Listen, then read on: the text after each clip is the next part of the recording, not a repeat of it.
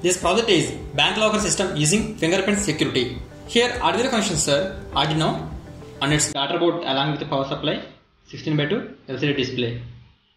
Fingerprint module R307 connected to Arduino UART port.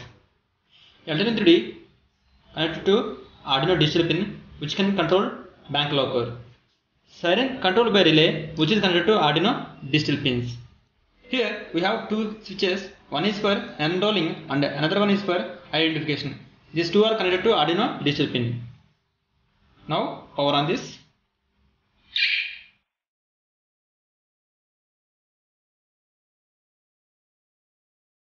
Initially we have to enroll fingerprints.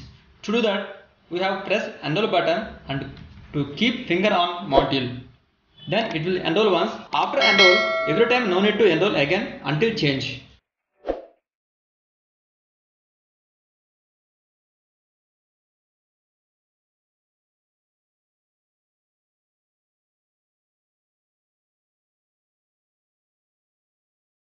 Here enroll 0.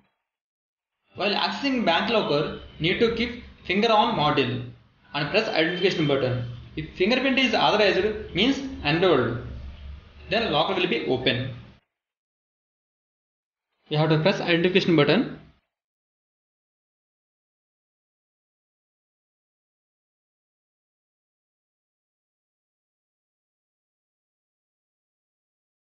If you access fingerprint again, then locker will be closed.